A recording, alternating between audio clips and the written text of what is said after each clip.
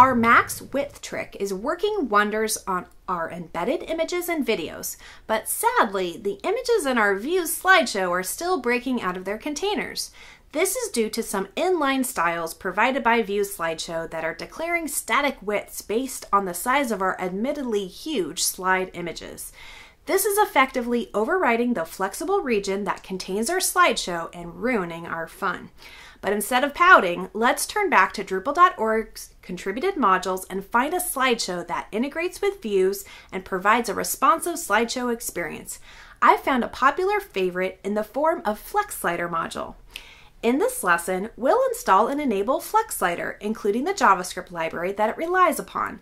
Then we'll update our view to use FlexSlider instead of Views slideshow, give it a test run, and see how it works. In no time, we'll have a refactored Views-based slideshow that's responsive and doesn't break out of our flexible layout. I'm viewing the homepage of our case study website in the responsive design view of Firefox, and I want to focus on our slideshow. Now, in the last lesson, we added max width 100% to our images, embed, iframes, and objects. So all of our very common media selectors have a max width of 100%. This enables our images and these other selectors to scale with our flexible containers. The problem is with our slideshow. Our slideshow is using the Views slideshow module, and as of the time of this recording, Views slideshow inserts some static pixel-based widths in inline. So in this inline style of this container of the slide, we have this inline style that sets the width to 938 pixels. So our max width is being applied. It's just that our container is no longer flexible. So it's breaking out of our layout and it's not honoring the flexible percentage-based containers that we set up in our 960.css file. So instead of fighting against Views slideshow, I'm just going to swap out the module that I'm using as the display plugin for Views and use FlexSlider instead. So let's go take a look at FlexSlider module on Drupal.org. You can find FlexSlider on Drupal.org at drupal.org/project/FlexSlider. And to install FlexSlider, we can scroll down to the installation section on the project page, and we're going to need Libraries API, which I already have installed due to some other modules that I have going. And we need the FlexSlider library from github.com/woothemes/FlexSlider. So I'm going to go ahead and download this library here before I install the module with Drush. On the GitHub page, in the sidebar, I'm going to click on the Download Zip button. And I'm going to save this to my Sites All Libraries folder. I've unzipped the file, and now I need to rename this FlexSlider-master folder to all lowercase FlexSlider with no spaces and no capitalization. This will ensure that the module can find the library and the files that it needs inside of it. Now I can get rid of this zip file. Now I'm going to download FlexSlider using Drush by typing drush dl FlexSlider. This will download FlexSlider to my Sites All Modules directory. Since I want to integrate FlexSlider with my view, I'm going to enable the FlexSlider Views module. This will also enable the dependency FlexSlider, which is the main module. Now both FlexSlider Views and FlexSlider are enabled. You can also enable these through the module page in the administrative UI, but if you have Drush, this can be a quicker process. Now let's return to a browser and where I'm logged in, and now I'll edit the view that is powering this slideshow. So I'm going to go to Structure, Views, and I'm going to edit the home slideshow. Now currently the format being used is slideshow, which is powered by the Views slideshow module. So I'm going to change this to FlexSlider and apply all displays since I just have the one block here. There's some additional settings that I'm not going to worry about because I'm just going to use the defaults. But there are some extra options in FlexSlider that you may want to explore. All right, now we have FlexSlider enabled. The picture is quite distorted, but let's go ahead and save this for now and see what we need to change. Now our FlexSlider slideshow is stretching out the image to the full width of the container. So it's a responsive slideshow and it's going to fill the container that it's in. We also have some residual extra border issues happening because of the way that we styled the other slideshow, and we used a selector that was based on the name of the view, so that's still being applied. So we have some stretching issues and some distortion because our original images weren't big enough, and FlexSlider is trying to be helpful by providing this responsive slideshow that's filling up the entire container. But let's inspect this slide and see what else is going on and what kind of cleanup we need to do here before we decide if this is really a problem we need to address. I'm actually going to take a look at this slideshow in the responsive design view of Firefox. And as you can see, it really sized it up. So if I inspect this element, you can see that the image width is 920, but if I inspect the layout, it's really being stretched out to 1241 pixels. So unless I upload a larger image that will fill the maximum width of the container, which is quite large, I'm always going to have this distorted image.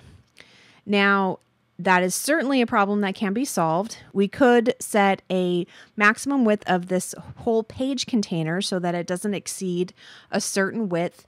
And we could ensure that the images that are uploaded to this slideshow all have a uniform dimension and are no smaller than the maximum width of this container. But I don't have any of those qualifications in place. I don't have a maximum width. This image is just going to get bigger and bigger and bigger with the larger and larger screens. So what I'm going to do instead is I'm going to change where this slideshow is placed. Instead of placing it in a full width 12 grid container, I'm going to put it in a grid 6. So the market locations and the market map blocks are currently in grid 6. I'm going to move the schedule table and the slideshow both into grid 6, which is the footer left and right regions, so that we don't have this distorted image problem in our slideshow. So let's head back over to Chrome where I'm logged in, and I'm going to go to the blocks administration page by navigating to structure, blocks, and here are our blocks in the footer regions, and we have several footer regions, footer left and right, which are the grid 6s, and the footer bottom, which is the grid 12s.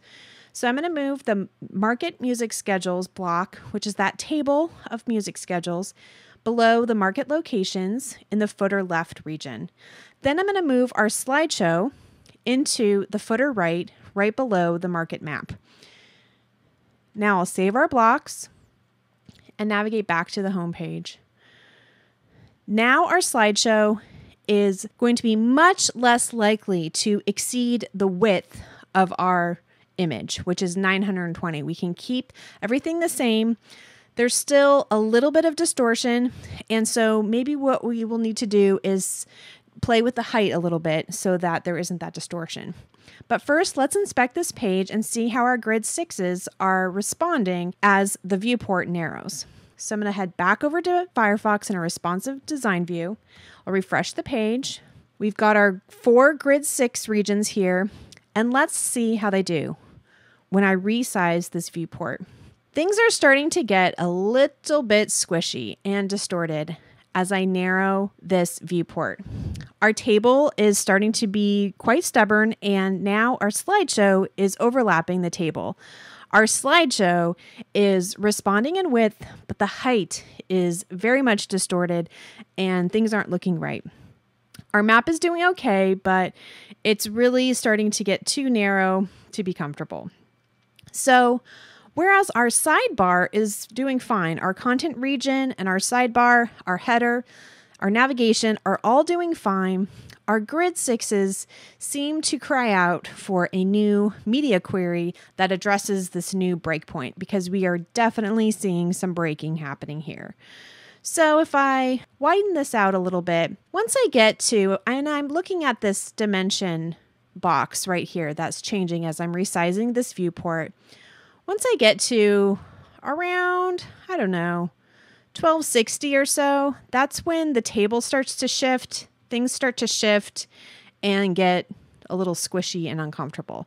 So let's set a new breakpoint of 1260 for our grid 6s. In our 960.css file, we already have some media queries set up to respond to the container, the content containers, and the sidebar. So we have that all set up, but we really have a simplistic set of media queries right now. And in our mobile and small tablet media query with a max width of 750 pixels, we've taken all of the grids and just expanded them out to virtually 100%, 97.91666%, and that's because of the gutters. And we're just stacking them all. So on the tablet and desktop, we also have a media query for tablet and desktop, which just picks up right where the small mobile media query left off at a minimum width of 751 pixels. And right now, our grid 6, which is right here, our container 12 grid 6, has a width of 47%. What we want to do is add an additional breakpoint at 1260 pixels. So in between 751 and 1260 pixels, we want this grid 6 to actually expand out to the full width of the container. So we're going to change this from 47.91666% to 97.916%. And this is going to expand our grid 6s out to the full width of that container 12 and stack them up, so that we don't have that uncomfortable squishiness that we currently have. Now we need to add an additional media query to take care of the 1260 and up, where we do want our grid 6s side by side as they were before. Now I'm going to find the end of my tablet and desktop media query and start a new section here and a new media query.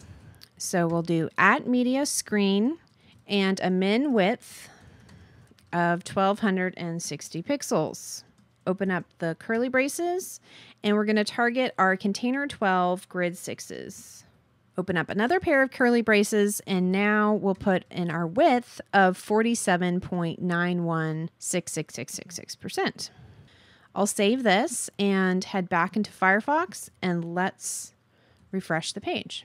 Now we have grid 6s side by side. And if we keep an eye on our dimensions in the corner here, as I resize and we get close, here's 1260. Now our grid 6s extend the full width of our container, which is about 97%. So we've got full width market locations, full width schedules, full width map, and full width slideshow. And our slideshow is actually faring pretty well, even at this full width. And we don't have the distortion that we had before. And we have a little bit of distortion here, so we need to get to the bottom of that. Now, if we take a look at our site at a phone width, everything is stacking up pretty well, except for our table is not stacking up very well. And our slideshow still needs a little bit of love here. So let's inspect this and see what we need to do. We have the max width, but the height is really out of whack. We also have this extra border here, and it looks like we've got a selector of the view home slideshow targeting the image. We've got this border. Let's get rid of that. And this background. Let's get rid of that. We also have this fixed padding right here. So we can actually get rid of that altogether. We don't need that anymore. And what if we added to this selector a height of auto? Aha. That helps a lot. So now our slide isn't so distorted, especially when it comes to the width. Let me expand this viewport out. And now even at any width, that slideshow is looking proportional and not distorted at all. So that's what we needed to do, was set a height, rather, of auto to our images in our slideshow. Now, when we narrow this down to the phone width, what's breaking is our table, but our slideshow is no longer distorted. It's sizing with the window, and we can see the full image without any distortion at any width or height for that matter. So in this lesson, we swapped out the module that we're using for the slideshow from View Slideshow to FlexSlider. We needed to set the height to auto in our images for our slideshow so that we didn't have any distortion. We noticed that our slides could get really, really big in our container 12. So we moved our schedules and our slideshow to a new region, which is only a grid 6. And that grid 6 isn't going to go any wider than 1260 pixels because we added a new breakpoint. So now our slideshow has a cozier home that's a little more comfortable given the size of the images. If we wanted to pursue a full width slideshow at all times, then we would need to really rethink the dimensions and cropping of the images that we originally uploaded and maybe do without an image style altogether and just control it in pre-processing of the image. There are other image styles that come with FlexSlider, but I was just able to use the original one that I had set up before without changing it.